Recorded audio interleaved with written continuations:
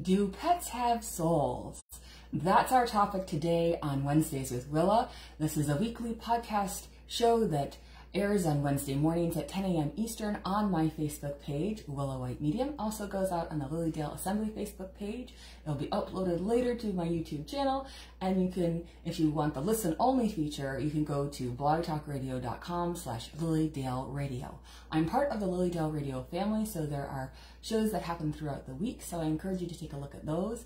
And you can also check out the Lilydale Assembly .org website if you'd like information about upcoming classes and workshops, events that happen in the off season. And then when our season hits, June 23rd, people are gearing up for that already. Hopefully we'll have the program ready for you in the next couple of months so you can make your plans to visit and enjoy us here in person at Lilydale. And I am blessed to have back on the show again today, Margaret Ferris. Hello, Margaret. Hello, Willa. Good morning. Good morning on a nippy morning in Lilydale. It is. Yeah. The cold has returned. We had a few days of sunshine that were like pure bliss as far as I'm concerned. Yes. I was able to lift my face up and feel the warmth of the sun upon it. I have crocuses coming up. Oh, wow. I told them, go back in. Yeah. They're already even half an inch. Save yourselves. I know. We'll be covering them again. Yes, exactly, exactly.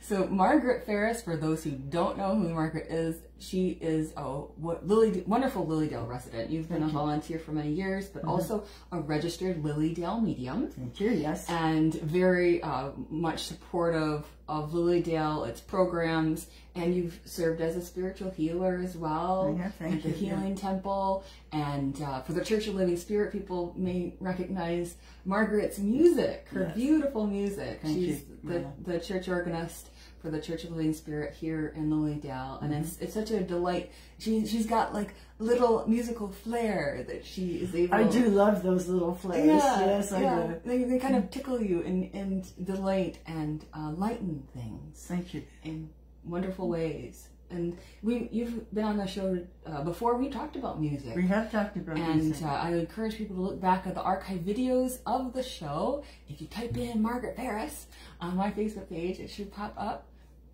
with her as a guest.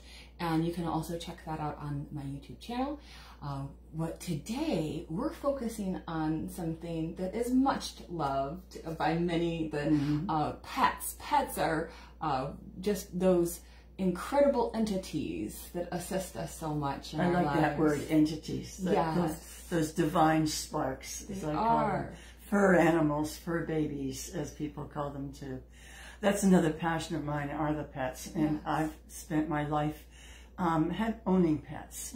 And getting close to them. Getting close to them. And the feeling, like, I think I'll probably start with the premise, do pets have souls? I'm just going to say yes. Do pets have souls? Yes. And then, you know, just to do, occasionally I might try to do the other side of the coin, just because I think this is a good idea. This is a question show, and certainly write into Facebook, what do you think? Do pets have souls? Why do you think that, and why do you know that? I'm curious to see how people perceive that.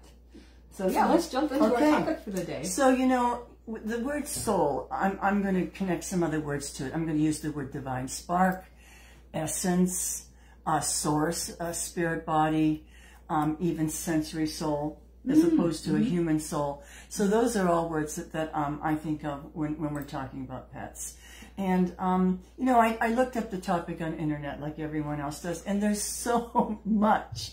There's just so much, and there's certainly the church's opinion. I have a little quote from Pope John II, and I'm going to quote. I'll start off with his quote. He says, "Embrace the spiritual nature of animals, reminding his followers that animals possess a soul." He said that, and that men must love and feel solidarity with our smaller brethren. And further on, he went to say that animals are as near to God as men are. So that's quite something. That's a turnaround for the Catholic Church. It is. So I love that quote. And, you know, I read about the theologians, biologists, psychologists, animal communicators. Everyone's been weighing in on the topic. And basically, there's no evidence to suggest that they don't have souls. they don't have some kind of essence. Yes. And I have some stories that I'm going to bring that are personal to me that I might want to share my experiences that certainly Love it. I feel that there's some kind of a divine spark in them.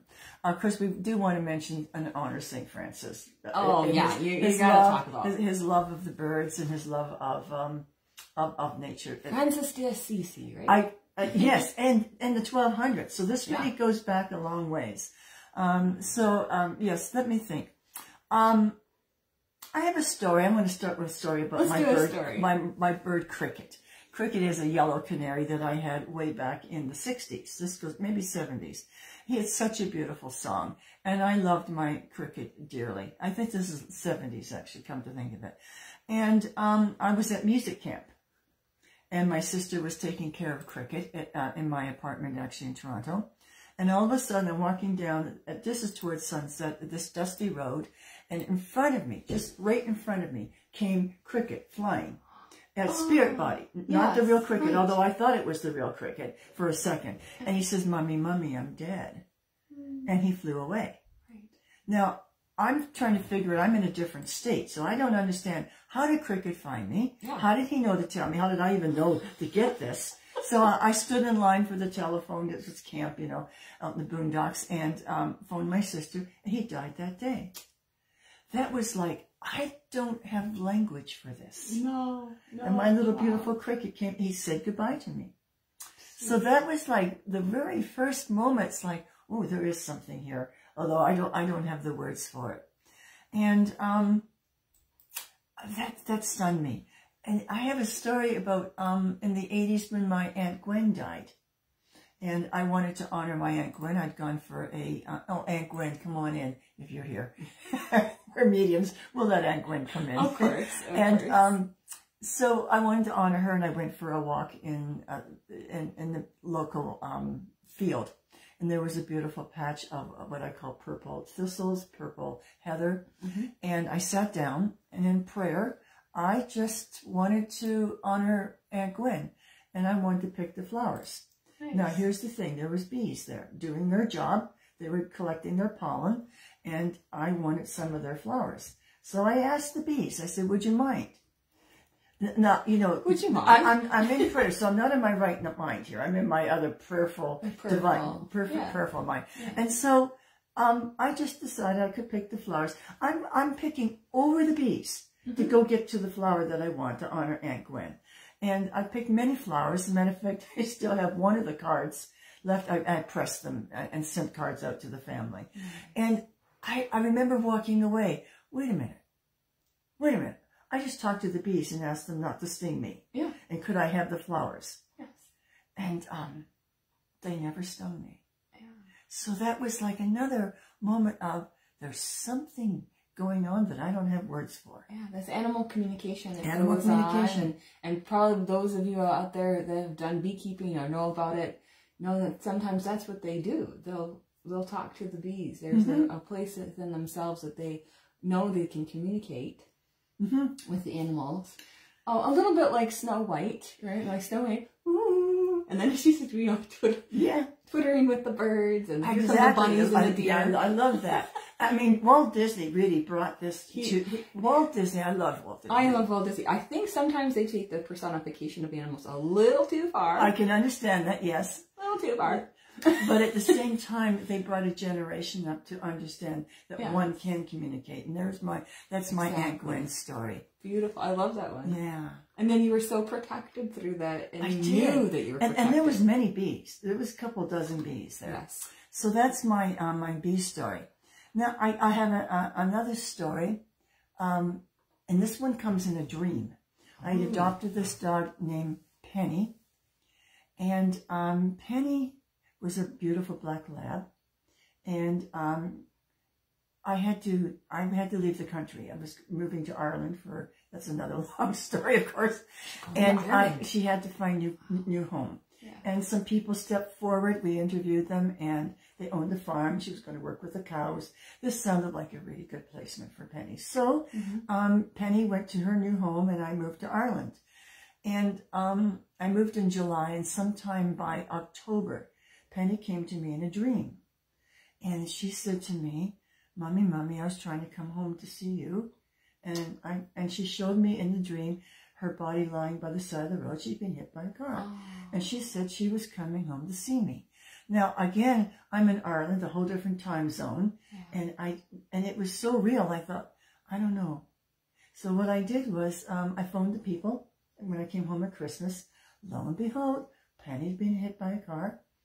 And she was on her way back to what would have been the road to the home. So that was another moment in my life about a dog and a dream that they communicate. I mean, cricket was in real time. Sure. In real time. Penny is communicating this to me in a dream. Again, acknowledging that they're no longer in their pet body. Right. That was stunning to me. So, but Penny had, she had a very interesting purpose in my life. We'd moved to a house outside of Batavia on a dirt road, and it was very sparsely populated. And that was the beginning of me experiencing psychic phenomena, because it turns out that house was more than likely built on an Indian burial ground. And what was fascinating, it was a brand new built house. The people had only been there barely a year and moved out, and we moved in. It's my husband and I. And he'd go off to work, and I tell you, have you seen the movie The Sixth Sense? Yes. It was like that. I mean, they were calling out to me and touching me and shaking my bed at night. And Penny's job was to bark anytime they started to come into the house or around me. And that was her being very protective of me. And how she knew that when I didn't know until I experienced the sensation. So not to dwell on that, but that was Penny's job. Well, sometimes dogs do have good radar for spirit. Not all of them do. Not all dogs are healing dogs. Not all dogs are therapy dogs. Yeah, exactly. They have different things, but certain dogs are able to really handle things in that way. And I think, and people talk about the divine purpose. I mean, I do feel that Penny came into me at that time in my life, to protect me and warn me, and then the communication level, the love between her and I. Yes. She was my first puppy. Yeah. My first puppy that I could call my puppy, not the family dog, my puppy.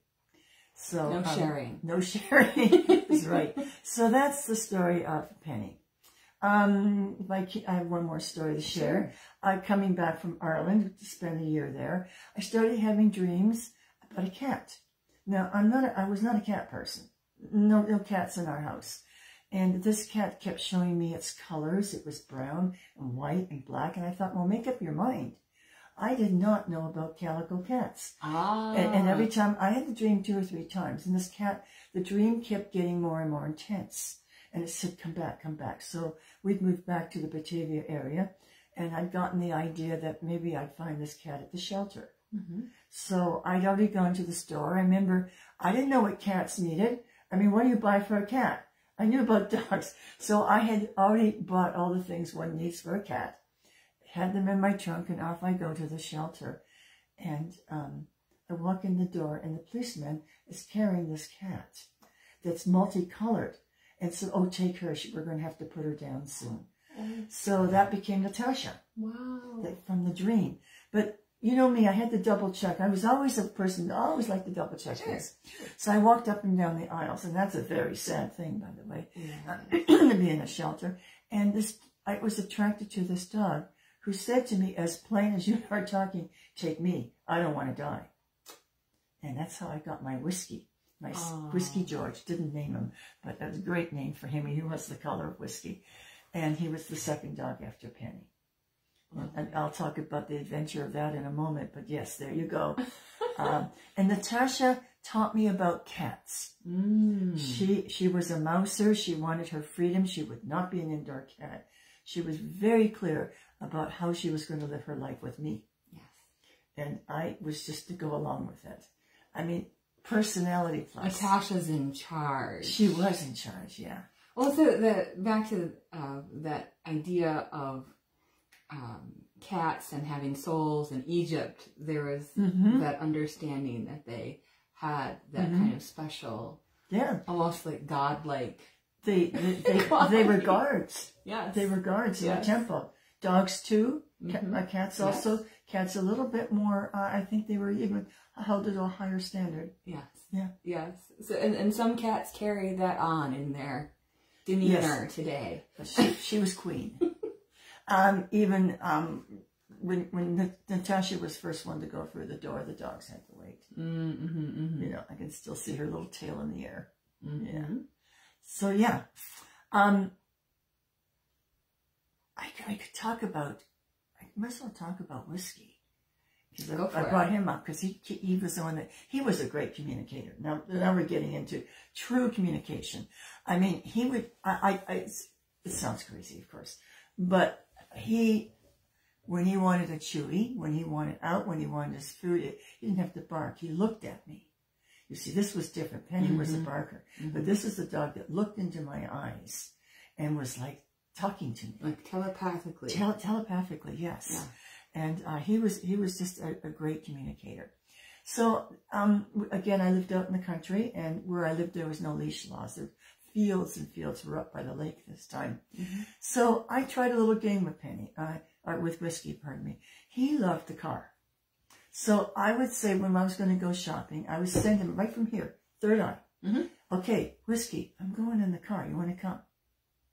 He'd come from miles. His tongue would be hanging out. He'd run. Took him about 10 minutes to get to me. And he'd come and he'd jump in the car. Yeah. To go to the store with me. And none of that was verbally done. None. So getting him to the vet was another story. So I would try to pretend to him the same thing, same everything that I could figure out. We're going in the car to the store. We're really going to the vet. He wouldn't come. He knew you were lying. See, that's the thing. People can lie, but energy doesn't.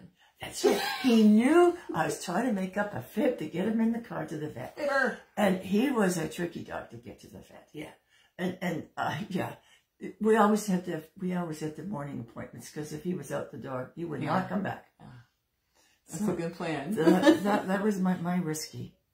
And he was another teacher, because he got hit by a car. Despite all of my good care, he ran across the street to say hello to the kids, got hit by the car, broke his pelvis. And this is when he was 6 months old. I'm backing my story up a bit. And I really thought I was going to have to put him down, but a friend came to me and said, no, you can work him through this. So I taught Whiskey how to walk. A friend came over. We got on the back legs to show him how to walk. That was the whole introduction to the healing, to herbs, to vitamins, to chiropractic, to acupuncture. I mean, Whiskey had all of it. But it was it was a whole introduction to the whole healing.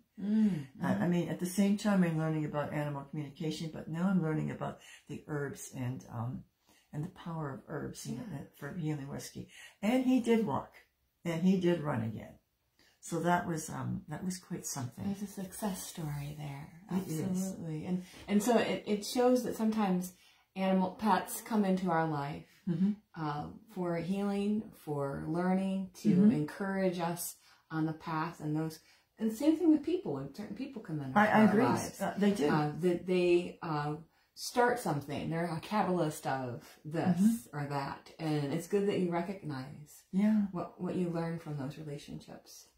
Another story about Whiskey, a different house.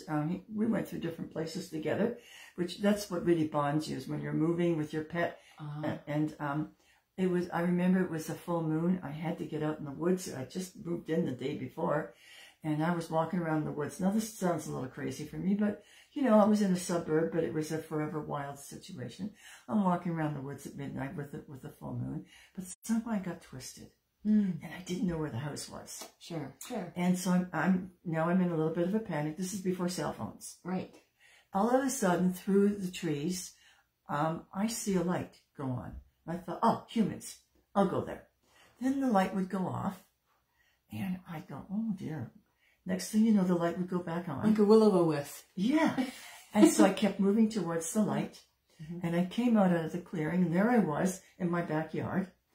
Whew. But there was Whiskey, standing under the motion sensor light. Oh! Guiding me home. he knew. He'd been in the woods with me, but he'd run away. Well, I thought he'd run away. No, he had run home to go get the motion sensor light to get me home.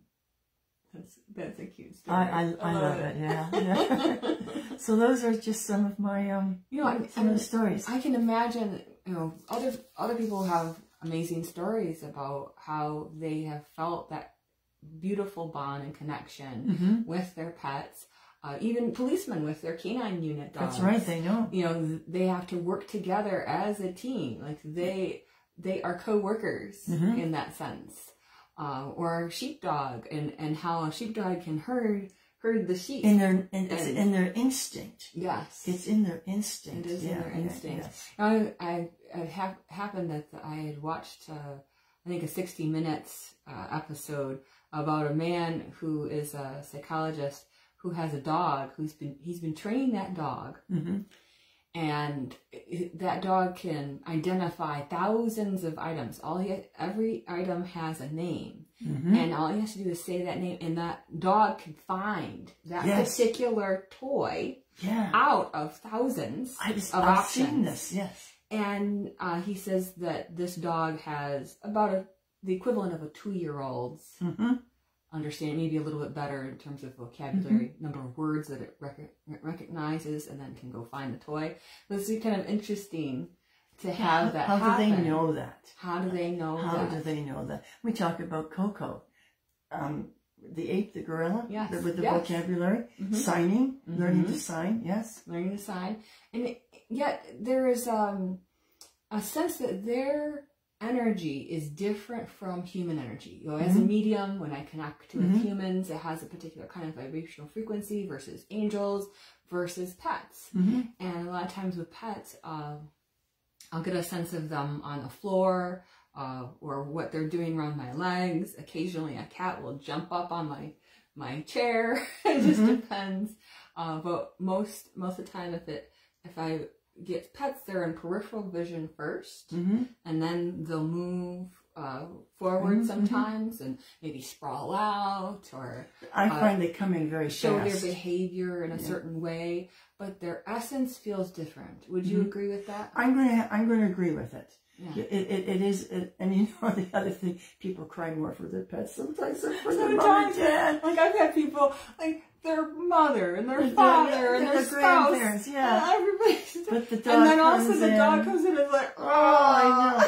It's a love that is a knowing of a love and a bond, and whatever we call that love, I'm calling it a soul for now.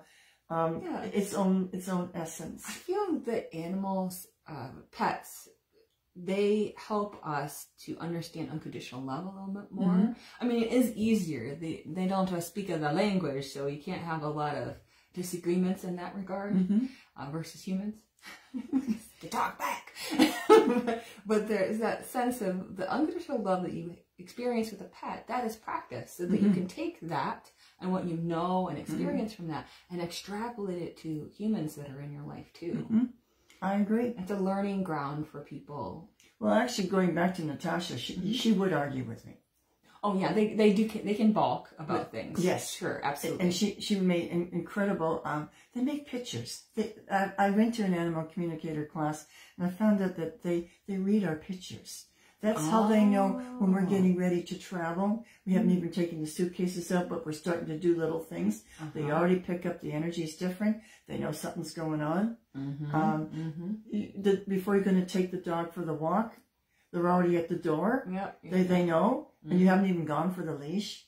Right. You know, they have a... Even if you go different times of the day. Exactly. Yes, I know. Even if you mess the routine up. I've tried that on purpose just to see as an experiment. Yes, they do. Yeah. They read our minds. I mean, they're probably energetic cues, physical cues, of course, but energetic cues that we give off that they're able to perceive. And it's funny because some pets are extremely intelligent, or some pets are like what I call doofus. It just depends on them, and they'll confess if they were a digger or if they were always a slabber thing. They all have those, and sometimes they'll talk about the ways that what they noticed in their life and living with that human. and they'll talk about ways that they're still showing up for them. And you know, maybe it's, you know, you felt me when I jumped on the bed the other day, right? To show that I was here with you, and I think it's just beautiful that continues. I know there's that sense that, well, animals don't have souls, and so I think what Margaret and I are both saying is they do have an essence that is of a different consistency. Fabric, spiritual fabric, but it's got to be divine at the same time. I mean, they have an aura. They have those kinds of abilities, and they have thoughts. They have thoughts, and some people wonder, like, are they going to see their pet in heaven? Oh, I've read about that too. Yeah. Actually, talking about that actually leads me to a story about Kaylee. Okay. We all know we come to a time, especially with our dogs and cats, when they can't sustain life in their physical body. Pardon me. Talking about Kaylee. So my friend Jim and I, it was time for Kaylee to go to sleep. We'd taken her to the vet. And we're at the moment where it's already happened. Her heart has stopped. So we're at the vet's and we're weeping away as we do, because it was our beloved Kaylee. When we get out, her soul, I call her, so her essence was in the car running around.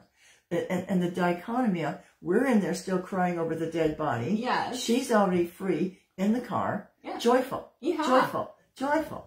So, and Jim and I got out to a restaurant. We parked the car so we could see. Sure. And the car was lighting up and lighting up. You could see her running around spirit-wise in the car. They do not regret. They don't have that. Yeah. I mean, when I talked about cricket, it was very, Mummy, Mummy, I'm dead, and flew away. There was no sadness. When Penny came to me, no sadness. It was communication, that no longer in the physical body.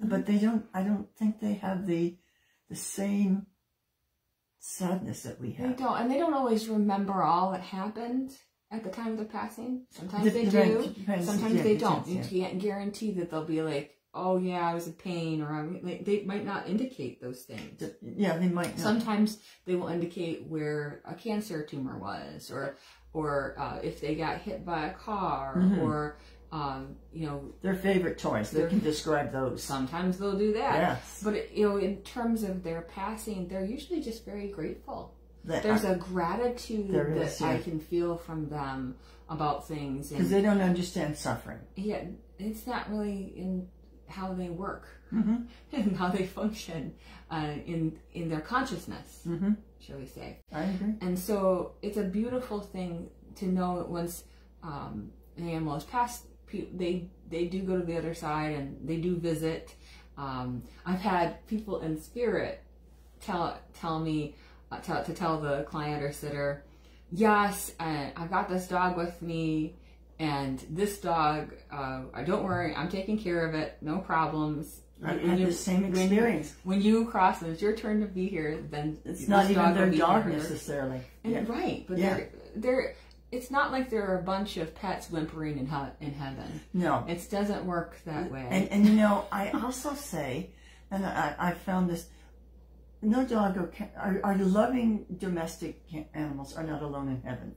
They are with someone, whether that someone knew them or not. Yeah. And what I hear from Spirit is, if the person, what we call the sitter, receiving the reading, loved the pet, then the person in Spirit loves to take care of that pet. Yes. Because that's the connection. And the taking care of, I don't want you to think that they, oh yes, I need to walk them or give them litter box. It's not that kind of care. It's a different kind of, hey, it's an energetic vibration of togetherness. Yes, beautifully stated. Thank you. Yes. Yes, that's how that translates, and sometimes Spirit will indicate that the person, the dead the dead dog or the dead cat, the one that's passed, will talk about current animals, current pets. Oh yes. And sometimes they'll tell on them. Sometimes they'll be like, I didn't like so and so. You gave so and so my favorite toy. Yes. Yeah. Or you know how the current dog has been like barking at nothing. Well, that's me. I've had that many, many times. So it's really cool. And you know, I've actually seen, I got another quick story. When I went to pick out my Kaylee dog, no, Doodles, wrong dog. Okay, Doodles. So sometimes the dogs just simply found their way to my house. You know, I rescued dogs, but this time I was going to get a puppy. And I knew I wanted a girl. And the lady brought 2 boxes of puppies. One was boys, one was girls. And I knew I was going to pick one of them. And there was probably about 5 or 6 puppies in this box. And coming from my shoulder, I'll remember this till, coming off my shoulder was this spinning vortex of white light. Almost like, you know how they portray Tinkerbell? Yeah, you know? And it goes zoop, zoop, zoop, but it's spinning, the light. So this ball, I'm going to show you, it's about this big, if you can see that on the video. This big. It was spinning, spinning, spinning on my shoulder, came into where the box of puppies was, went around the puppies, okay, and went in one puppy. And that puppy lit up like a Christmas tree. And I knew that was my puppy. Got that puppy. Put it in my jacket. It was the day before Christmas. It was cold. Aww, yeah. And that was my Doodles. And that was another strong communicator. Strong love. So, yeah, how do you pick your puppy? Yeah. I'd never done it that way. And again, I have to talk about my friend Jim. He was very sensitive to animals. And we went, Sparky number 1 had passed. And we were going to go get Sparky number 2. He couldn't think of any other name than Sparky. So we named Sparky 1. Sparky 1 and Sparky 2. So in the car with us was the spirit of Sparky number 1.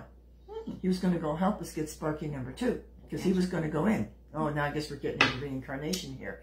Okay, well, we'll diverse a little bit. So again, we're out in the country trying to find this place.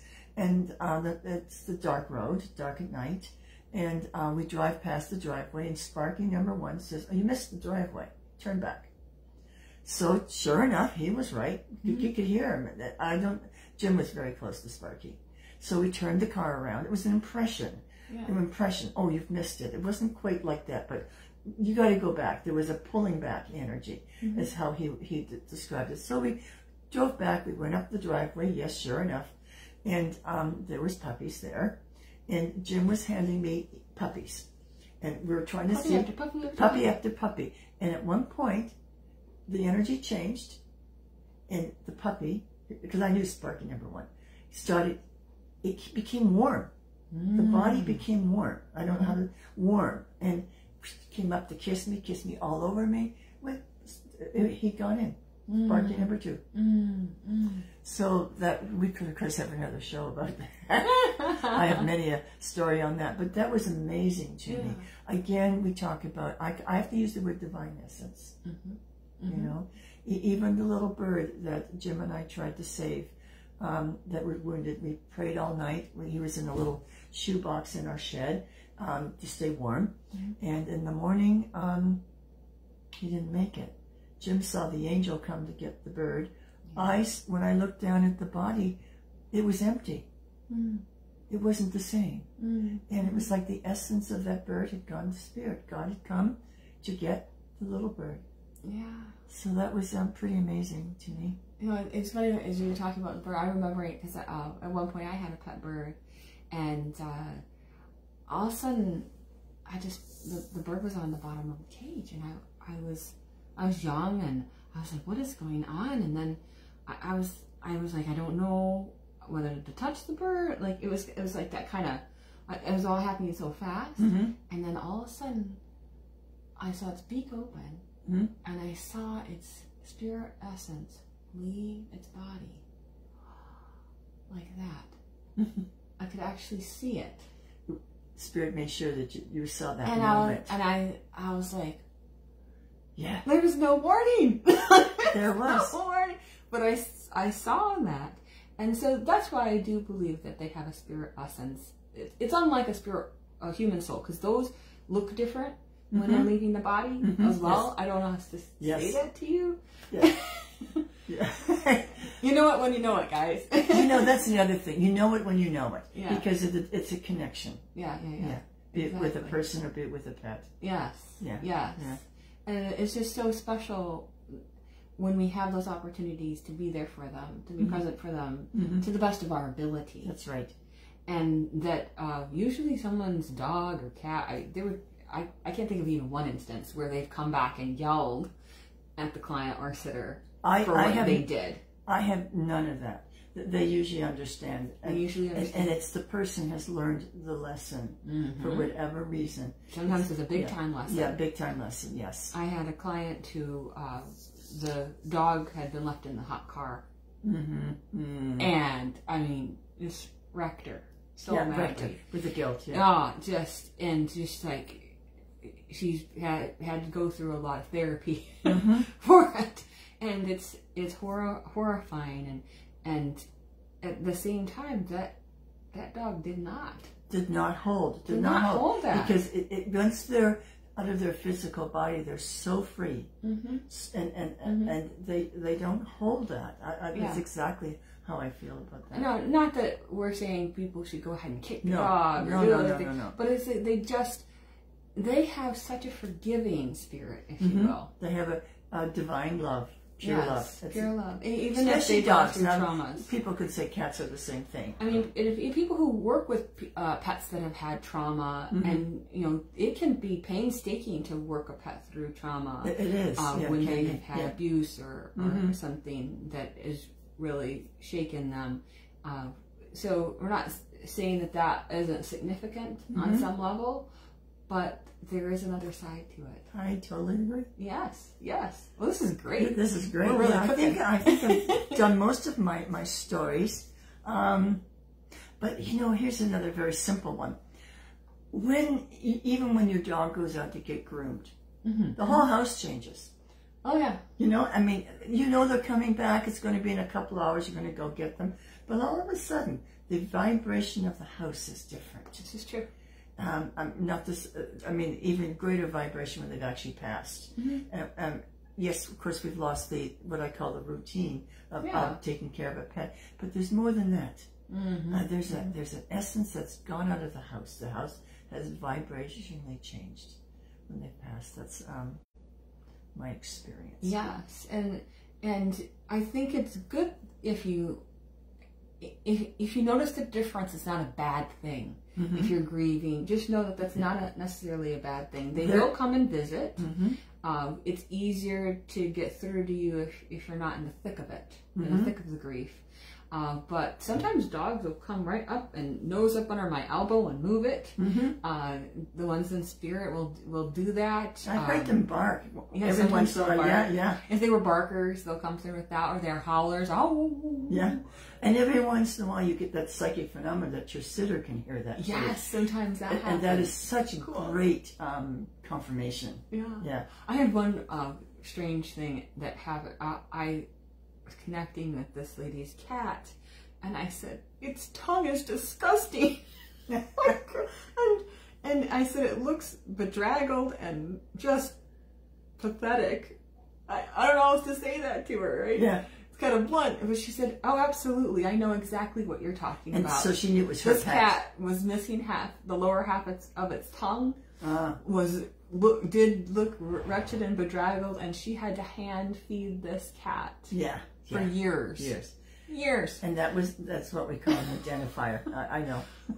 I was like, I don't need to see that, thank you. I know. Oh my gosh. Yeah. I thought, what had happened to this cat? And it's something that it became such a big part of her life. She actually missed being able to take care of this cat on that kind of like baby bird level. So that dog, that cat was there to teach her compassion. Very much so. Teach her compassion and care. And some people, they need a pet to care for. I don't know how else to say that, but they need something to care about outside of themselves that is not human and interactive in a human sense, but on a dog essence level or a cat essence level or any other kind of pet. We focus on the dogs and cats because those are the primaries.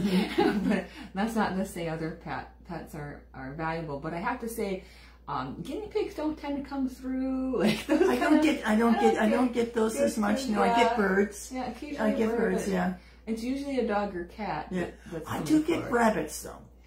Yeah, I do get rabbits, And they come, they don't have much to say. It's just, they just come very sweetly. Yeah, that's the other thing. Sometimes pets don't talk much. No, they don't know what to say. They're just there. They're present. Just as far as I work as a medium, if people are wanting, we're going to focus more on humans. Like that's how it is for me. Would you say it's the same thing for you? It's not like a pet will take over a whole session necessarily. They will take over a portion, but they usually aren't the whole time. So we come back to the topic that they are not sad. They're at peace. Yes. They are joyful to be released from their physical body, especially when they've gotten older. Yeah. Oh yeah. They're like, it's time. Don't feel bad. It was time. I'm glad you let me go. That was what was merciful. Exactly. Yeah. They will indicate that very, very strongly. So I think that's important for people who are listening to understand that even if it's early, like for instance, Cricket was a young bird, but he still was joyful that he was in spirit. Yes. Because he didn't know he didn't live long. He didn't have that language. He just knew he was free. Isn't it funny? You know how they calculate age of dogs? What is it, like 7 years? 7 years, like that? And I think that they don't, a dog really doesn't sense it in that way either. No, they don't sense the years, Although if you want to try and explain to them, I'm just trying this system, when, if you have to go away, they understand the sun rising and the sun setting. That's a marker of time. And so if I'm going to be gone overnight, or I'll show them, I'll make the picture to them. Okay, sun's going to rise, sun's going to set, sun's going to rise, and I'll be back. And I show them walking through the door. I'd like to think that they all understand that. Right. I've tried that system for years to show them I'm coming back. Right. You're at least making the effort. Yeah. And you know, just talking about the recent earthquake in Turkey, how terrible that is. I mean, there's reports that the animals were different a couple of days beforehand. The tsunami that we had in India, the animals were heading for the hills. That's true. Heading up to higher level. And they sensed it before, days in the shift in the vibration. Yes. So we do know that our animals are very great in terms of, I'm going to call it a divine spark. And I was having this thought, not all animals, as I said, are healing animals. Not all animals have it together. Some of them really need humans to help steer them. So like sometimes it's about the owner, if you want to use that word, owner getting their energy together so that then their dog or cat can be of even mind themselves, because sometimes they will pick up the energy of their owners. That's true. If the owner tends to be more anxious, if the owner tends to be, you know, have that kind of control-y kind of energy that's not a good alpha mode, then the dog or cat may start to act out. Right? That's right. And then they get themselves into trouble. And they get themselves into trouble. Because all they're doing is mirroring their environment. Right. And so they can amplify energy and get into bite mode. They can get into those kinds of behaviors. And that's probably a good pet owner would want to understand why they're doing it. Yeah, so you have to train yourself first. You so do. Then you can work through and train with them, because they... You know, as sensitives, Margaret and I are both sensitives. And so, you know, we've had to work on how we might amplify or magnify the energy that's around us too. And so sometimes that's the case for animals. So just keep that in mind if you have experienced behavior issues with pets. Just know that your energy, when you set the tone, really helps them as an essence, as an energy as well. Right. So, and this is exactly it. If you have a problem you're worrying about, there's something about you may have to reassure your pet. You can still worry about it, but you may need to reassure them. Yes. Because they don't have the language to quite understand. They feel the energy of it. Yes. Yeah. And just a quick note about healing animals, because I think there are dogs and cats that do have that a bit more, and so they may try to lay on the area that's hurt. They may come up and lean against the person's leg if they're, and this can be for a physical reason or emotional reason or That's right. energetic reason of some sort. So they are responsive to those occasions. I think that dogs especially like to have a job, even if it's as simple as guarding the purse. Or in one of my dogs, making sure there's no squirrels within half a mile of my house. That was a job. That was definitely a job. When they get paid for in kibble. Yeah. Exactly. Yeah. Exactly. Well, I know time's going by so fast. All right. Any last thoughts that you'd like to share with folks about, do pets have souls? I think I just want to acknowledge the humanity of people. We only hear about the bad pet owners, but for the most part, people are good. People love their pets. Oh, yeah. People respect nature. I want to end on that kind of note. I agree with you. I think that is an excellent note to end on, because there is so much beauty and hope in the world between humans and pets. That's right. Yeah. And that we should focus on those good things and not like the occasional bad apple. That's right. Color, all of that, because we have to live in that space of hope. You know, a lot of times with dogs or cats, they're just living in the moment. They teach us, live in the moment. Actually, that's a good point also to end on. They do live in the moment. And there's only now. There's only now. There's only now. So get focused in the now and be hopeful in the now.